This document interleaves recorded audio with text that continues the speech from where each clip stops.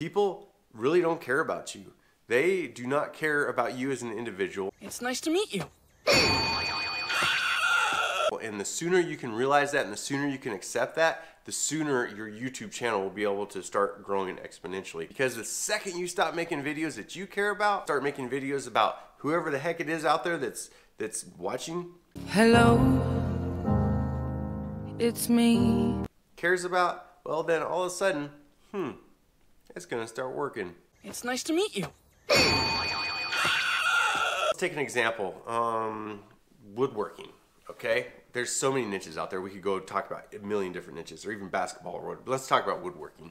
So if you're into the woodworking niche and you want to make a video on how to build a shop bench, sure, awesome, cool. Everybody loves a shop bench, but unless you're showing them how to build it themselves, that video is not going to go anywhere. That video is going to be buried in the algorithm in 2 days, and it's just going to be dead for the rest of its life.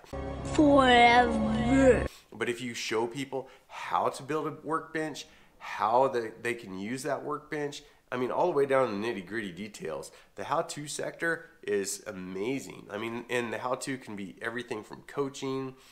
Yeah, those niches go on forever. So the second thing that you guys really need to learn and understand is the subcategories of YouTube. Next category, circles. There is 3 categories in YouTube that I like to talk about. You have the how-to, which is kind of something we just talked about.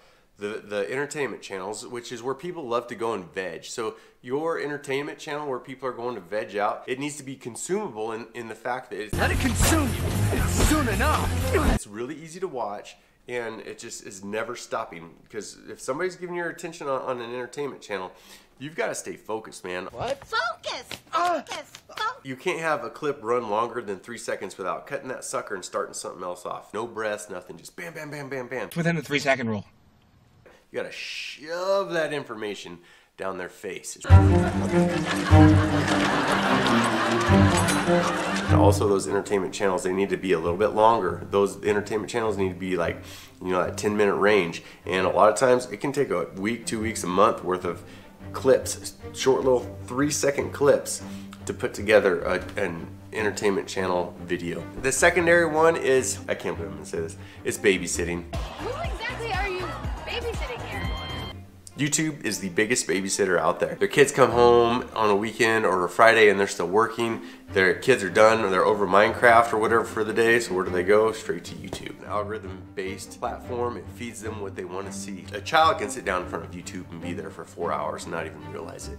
YouTube is one of the best babysitter channels out there. What you need to do is figure out how to construct content for the kids. And I'm talking about ages probably 3 years old all the way up to probably 16, 17.